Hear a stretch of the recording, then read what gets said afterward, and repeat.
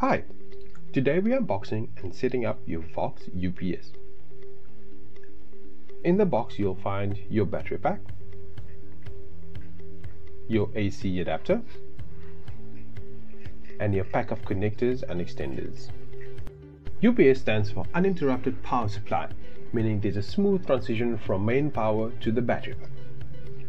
On your battery pack you have your power button, your charging indicator, your running on battery indicator, running on main power indicator, and your battery low indicator.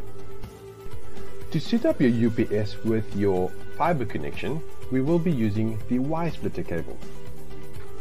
This cable ensures that both your router and ONT is powered at the same time.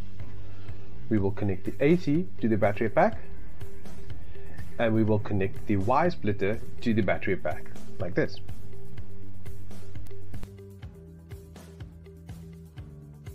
Plug the UPS into the mains and we'll see the charging light illuminated as well as the running on main power.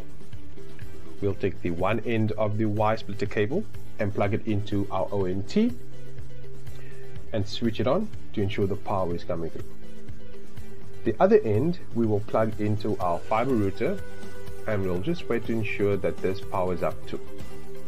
The 5200 mAh battery in this has an approximate 3-hour uptime, thus ensuring smooth and seamless internet connectivity during load shedding. Once we see the router is up and running, we can now test to make sure the UPS is functioning correctly.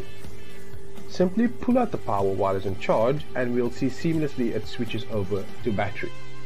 A quick test to confirm this. Back, we see the charging light and the on mains light is illuminated. Plugged out, uninterrupted power supply running on battery. That is it. Till next time.